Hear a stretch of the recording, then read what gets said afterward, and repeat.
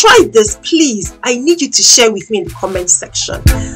We're all very aware of the need to have good vaginal health, and many products and treatments are suggesting that this is precisely what they deliver. But did you know, according to studies, women with vulval use of bubble bath were twice as likely to have bacterial vaginosis than women who did not use this product. And bacterial vaginosis (BV) was 3 times more common in women using antiseptic solutions on the vulva or in the vagina, and 6 times more common in women using a douching agent. This is just one example of what some vaginal healthy products can lead to. So in this video, let's explore some weird, conventional and unconventional vaginal treatments that have gained attention in recent years. We will explore them according to different categories for each one. What are they? Do they have any medical benefits? Can they cause harm, and what are their risks of doing so? Hi, I'm Dr. Sylvia, a consultant in general practice. Welcome back to AskAwayHealth, where we talk about women's health conditions in a way that will help you make smart decisions about your own health. Please give this video a like and do consider subscribing to the channel. It will be great for you to join our health family. Also, please head over and join me on TikTok. I've recently opened my page and I'm trying to get to my first 1,000 followers. I would appreciate having you over there as well. But before we start, if you're not familiar with the different parts of the female genital area, then please make sure you download and have a look at my free Know Your Lady Bits graphic guide to help you understand the different parts of the vulva, the pubic area, and so on. So let's begin with one that you're probably already familiar with: vaginal steaming, also known as Yoni steaming. Yoni is a term that refers to the womb or the womb space of vagina in the Sanskrit language. Yoni or vaginal steaming is a centuries-old practice in different parts of the world, including Africa or Asia. It's become popular in Western culture in the last few years, especially with certain celebrities giving it a notorious popularity. But what is it exactly? It involves the process of exposing the vulva and the vagina to steamed herbal infusions by sitting or hovering over a pot or container of steaming herbs. Does it have any medical benefit? Well, those who recommend it say it cleanses the vagina, can balance female hormones, and improve sexual functioning, amongst other claims. However, there is no medical evidence to support this. After it gained popularity in recent years, medical practitioners have been very vocal about their concerns over this process that provides no benefit and could risk serious illness. So speaking of risk, what are the risks of vaginal steaming? The obvious one is burns to the skin from the steam, potential irritation of vaginal tissues or vulval tissues by the herbs. Commonly they use things like basil, rosemary, and others. The heat could cause increased blood flow to the vulva, congestion and itching in that area, and further risk vaginal infections like yeast or thrush, or BV, that is bacterial vaginosis. So vaginal steaming is a no. So now let's look at number 2, another popular treatment or process known as vaginal douching. Douching is introducing liquids into the vagina for cleansing purposes. Douches include soaps or similar liquids which promise to rinse out the vagina and help a woman to feel clean inside. So does douching have any medical benefits? Now, it might make sense, I understand, to wash something clean, particularly after periods or after sex. However, this wash fails to provide any medical benefits. And while you may feel fresh or even smell fresh initially, continuous use can lead to some problems. So let's take a look at the risks. Vaginal douching is generally not recommended by healthcare professionals, and here's why. The vagina cleans itself. Body odor or smells around the genital area follow from sweaty skin around the vulva, unclean underwear, or failure to wash the vulva itself, not the vagina. The vagina cleans itself by emptying itself of blood and semen. Then it has cells that produce oils and materials that clean it out. The vagina also contains good bacteria whose presence helps to maintain the vaginal acidity level, or pH, which is crucial to reducing the risk of infections within the vagina or the genital tract. So instead of supporting all these natural properties of the vagina, these vaginal douches actually wash out the natural oils and the friendly germs that your body needs to get this job done. All that can lead to vaginal irritation, dryness, and increased risk of infections and more problems. So it's another no for vaginal douching. Next are vaginal eggs, also known as Yoni eggs. We've already talked about the meaning of the word yoni, but these are egg-shaped objects made from gemstones that are supposed to be placed inside the vagina for healing properties. The practice is to insert an egg or stone into the vagina and leave it to remain for a few minutes, hours, or even overnight if you wish. For the best results, you're supposed to do this every day. The way they work is that these stones are supposed to possess unique energetic healing properties, which they transmit to the vagina. In addition to these spiritual benefits, they're also thought to have some physical properties. For example, have you heard of Kegel exercises? These are exercises that women do to strengthen a weak pelvic floor. Imagine sitting on the toilet right now to ease yourself. If I said stop and ask you to hold your wee, what would you do?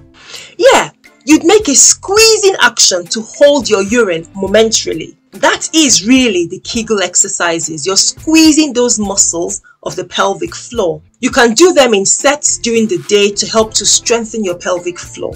So those who use or recommend the Yoni eggs think they're encouraging the pelvic floor involuntarily, and that wearing them will help to strengthen the pelvic floor. And so their supposed benefits include improved sexual function from improved libido to orgasm, relieving menstrual cramps and strengthening the vaginal muscle, balancing the menstrual cycle.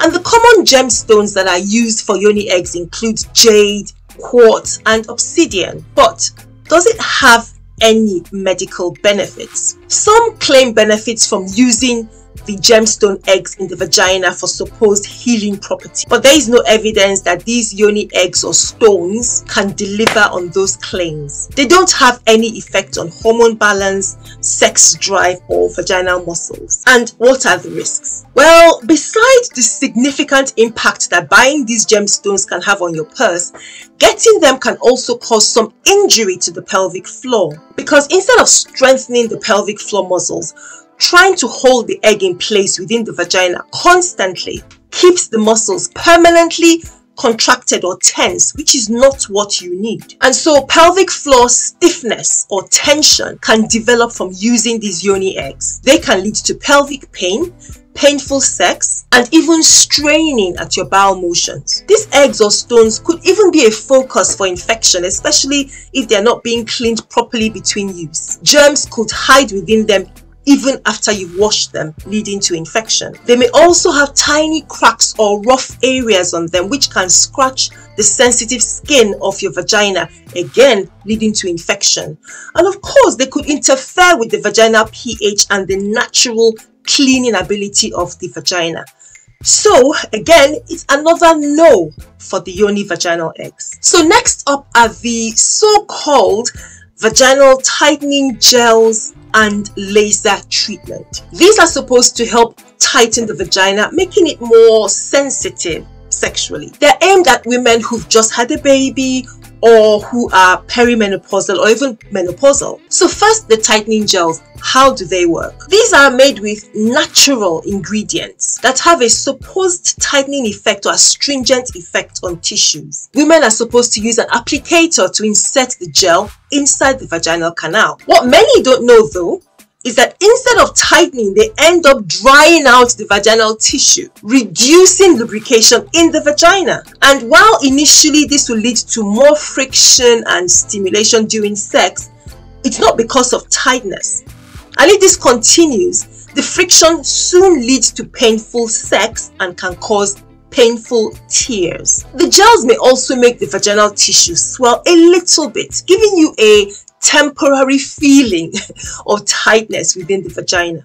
And what about vaginal tightening lasers? These are devices which are supposed to tighten the vagina by stimulate the production of collagen using painless laser therapy applied within the vagina. It's supposed to be used for 10 minutes twice or thrice a week. Does it have any medical benefits? Whether gels or lasers, there is no medical evidence of any long-lasting benefits for the purposes that you're using these treatments. And what about risks? Well, there are some. Potentially, you could be sensitive to the ingredients within the gels because even if they're supposedly natural, they may irritate your skin or even interfere with any other medicine that you're taking. Next, cleanliness and hygiene may be an issue with the laser, which could harbor germs in between use. If you have concerns about your vaginal tone or tightness, please speak to your doctor because we have more effective and proven treatments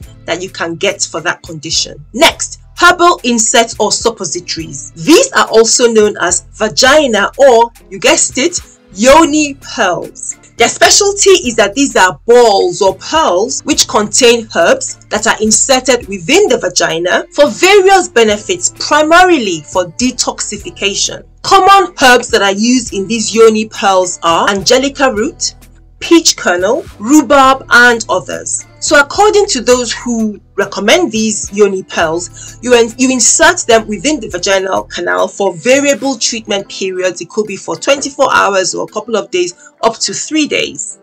It's so disgusting. And they're supposed to pull or draw out toxins, bad germs, dead cells, mucus, blood clots, and so on from the vagina. They're also supposed to help to tighten and tone the vagina. Does this process have any medical benefits?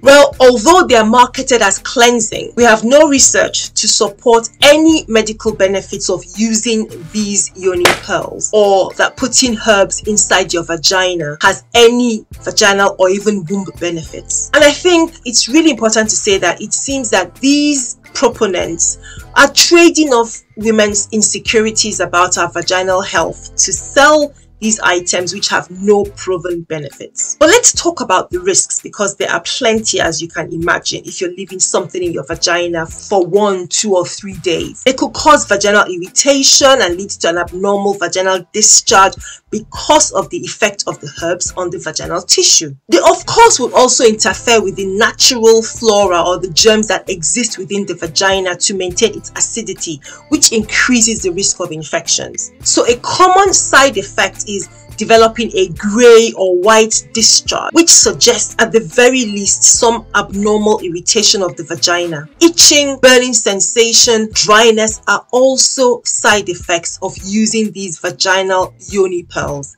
A big no. So next, and these are conventional, they are vaginal deodorants. They are products that claim to mask or alter the natural vaginal odor, but they can disrupt its pH balance and cause irritation. Again, these are the kind of products that also prey on our natural sensitivities or worry that our vagina doesn't smell right, and then they try to sell us something that we're aspiring to. They come as powders, sprays, or mists, and some are marketed for internal application within the vagina.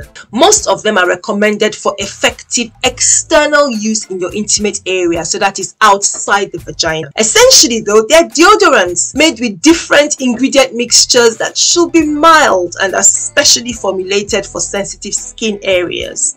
Are there any medical benefits? Keeping the vagina and vulval area clean and smelling fresh is a simple function of regularly washing the area around the vulva and labial tissue and clitoris with mild soap and warm water without inserting anything into the vagina. Wearing cotton underwear or panties Wearing loose clothing also helps to keep your vaginal or genital area clean and fresh. The vulval skin is sensitive and normal deodorants may be harsh to the area. And this is where feminine sprays that are free from alcohol and other skin irritants may provide some benefits for external use only. But are there any risks? The feminine sprays may seem gentle and add a layer of cleanliness to the genital areas. However, please be careful of using talc products near the vulval area of vagina, as there may be slightly higher chance of ovarian cancer if the powder travels through the vagina into the ovaries. Next, vaginal UV light. Some devices claim to use UV light for hygiene purposes, but limited evidence supports their safety or effectiveness. Do they have any medical benefits? So I haven't seen any tests to indicate that these devices have any benefits for health, and there are more straightforward ways and effective ways to achieve good vulval and vaginal hygiene than using these lasers. What about the risk? Well, UV or ultraviolet light burns are a serious risk, so this option shouldn't be used at all. And next we have LED vaginal therapy, which is ultraviolet free light. So these are blue and red light therapy devices that claim to have numerous benefits for various vaginal conditions and can be used at home, such as for treating vaginal dryness, tightening and cleaning. They also claim to treat conditions like cervical erosion, vaginitis, and even PID, pelvic inflammatory disease. How are they used? The light is introduced via a probe inserted into the vagina for a variable period. So, I know you're asking, does it have any medical benefits? The manufacturers make a lot of bold claims, but there is no evidence that shows that they do anything or that they provide any benefits. And what about risks? There could be skin burns if they are used for a prolonged period of time, or vaginal irritation if the device is set at the wrong light levels. In addition, these conditions that they're talking about, erosion, vaginitis, PID, they need to be treated under the supervision of a medical practitioner. And there's a chance that somebody with PID who urgently needs antibiotics is sitting at home with a UV-free light device. That's frightening. So this is a big no to this method. Number 9, vaginal lightening creams, bleaching, laser or chemical peels. So these are products and they're creams, lasers or peel treatments claiming to lighten the skin of the vulva. Thankfully, I don't see anywhere where they say they apply them within the vaginal canal, but even over the sensitive vulva, they can have harmful effects on the skin and cause irritation. So it's really important to remember that the vulva can look different from one woman to another. We have large labia and small labia. Many of us have different colors or skin tones, even in our own labia compared to our skin tone. Dark colored vulvar skin may develop because of hormone changes in pregnancy or menopause, so natural reasons. But they could also happen from frequent bikini waxing, skin conditions like eczema or lichen sclerosis, which is very itchy, or even more serious conditions like vulval cancer. So it's important to talk to your doctor if you notice color changes instead of heading for a bleaching treatment or peel. So, does it have any medical benefits? Fortunately, domestic bleach is not involved in these creams or lasers, and they do not provide any health benefits except the feeling of aesthetic pleasure, the appearance, which may boost an individual's mental health. But there are better ways to achieve this.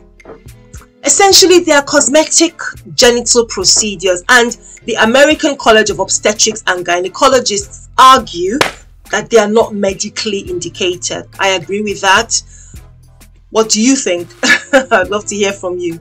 But what are the risks? The degree of harm can depend on bleaching method. You know, we're talking about creams and pills and lasers, but supervised salon procedures are probably safer than trying to do it by yourself at home, because hopefully if something goes wrong, they can get help. But remember that they could irritate the vulval tissues, causing swelling, burning, inflammation, and of course potentially increase the risk of infections. Long-term laser treatments or peels could also lead to loss of sensation because they could damage the nerves in that area, or they could even stimulate and you have excess sensation as well. So they could go either way. And there could be scarring from burns to the vulval area. It could also lead to scarring of the clitoral hood, leading to fusion with the clitoris, and in turn that can be complicated by painful sex. Number 10 is the Yoni Massage. So this is an intimate massage technique that's thought to promote healing. It's a sensual massage that helps people get comfortable with their bodies, and it involves gently touching and pulling on various vulvar tissues. And it can be performed by yourself or with a partner or by a massage practitioner. Does it have any medical benefits? It has no known medical benefits. It could make you feel better, can stimulate you, but medically, no. But what are the risks? It's generally safe as long as it is performed in a hygienic way and without introducing any object into the vagina. If massage oils are used, being careful to avoid those that might irritate the skin of the vulva. Next, we're talking about crystal wands. So some claim that using crystal wands can enhance energy flow into the vagina. So you have these pelvic floor wands, which are also known as vaginal wands, and they're commonly made from silicone material. They have a good use for helping to stretch the vaginal opening, relieve pelvic floor tension, or even help with vaginal dryness. Then you have the crystal wands that are made from crystal and are believed to possess energy that can help vaginal health. Now, similar to the Yoni eggs that we talked about earlier, the belief is that these wands can transmit energy into the vagina to promote healing. So do these crystal wands have any medical benefits? They also don't have any effect on hormone balance, sex drive, or vaginal muscles like we saw with the Yoni eggs. Risk-wise, those made of crystal could present a risk if the crystal material from the wand irritates or inflames the vaginal tissue. They may also act as,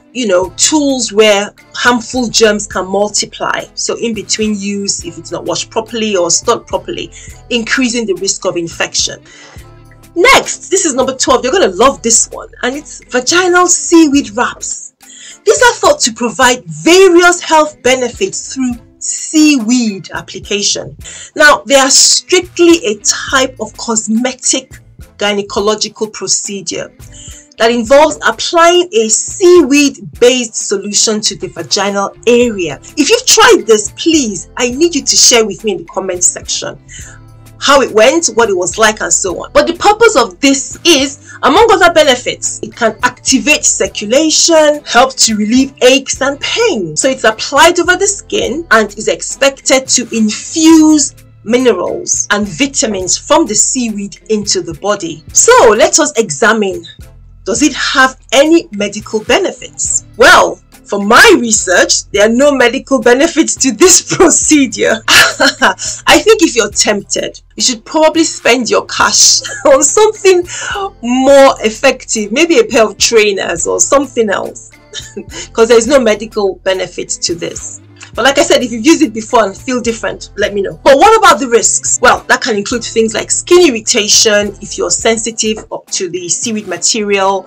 And the material could actually seep into the vagina, because even though they're putting it on the vulva, it can seep into the vagina, causing irritation, could lead to problems like bacterial vaginosis. Next, we have aromatherapy for the vagina. So this is using scented oils or herbs for supposed therapeutic effects for vaginal dryness. And it's not a weird or unconventional treatment. Many people use it, but I've included it here because it's quite popular, and we need to talk about its safety and effectiveness. So those who are enthusiastic about this aromatherapy say that there are benefits from using it around the tissues of the vulva and in the vagina as a lubricant. And so there are different options extractions like lavender, chamomile, and jojoba oils. And they say these and other types of aromatherapy have been used for years as natural essential oils with gentle and healing properties.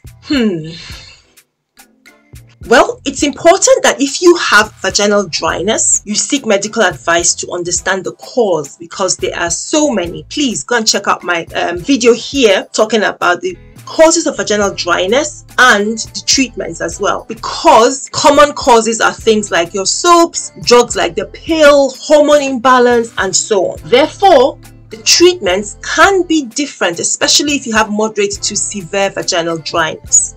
There are vaginal lubricants which can help, but not all of them are vagina friendly, and you should be very wary of what oil or anything that you're putting in or around the coochie. So, are there any medical benefits to using aromatherapy oils? For people who have very mild dryness, there may be some benefit from using some of the aromatherapy oils around the vulval area and used with care. And what about the risks? Well, I've talked about some of them. Simply being natural doesn't mean that they couldn't cause any problem. They could cause irritation, and if you don't dilute the oil properly, or if you don't just use it carefully, it can affect the vagina pH again, and that is even if you're just using it as a massage around the vulva and not putting it into the vagina. It could seep into the vaginal canal. So please remember that even though they are natural, essential oils can contain chemicals which could interact with some of your prescribed medication like blood thinners or anti-inflammatory painkillers. Now let's talk about a very interesting, it's not specifically a vaginal treatment, but I thought it was really interesting, and it's called vaginal seeding.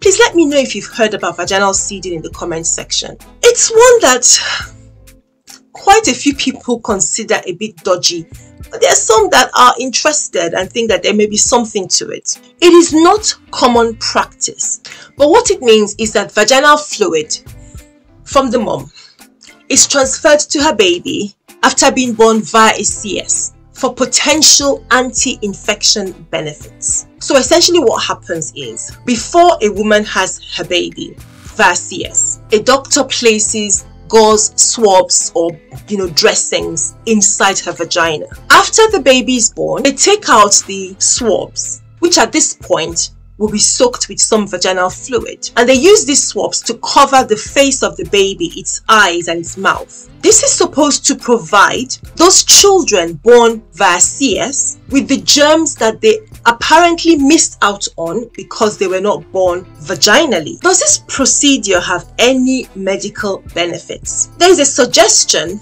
that children born via CS, for example moi, may miss out on a stronger immune system or be more likely to develop certain disease conditions. And this is why some suggest vaginal seeding to prevent this weak immune system and exposing babies to germs to help their immune system. But there is no strong evidence that this actually works. But what are the risks? Authorities in both the UK and the US do not support this procedure. Doing this could very easily pass severe or even life-threatening infections to the baby, like group B streptococcus infection, herpes, chlamydia, or other sexually transmitted infection. Let me know what you guys think.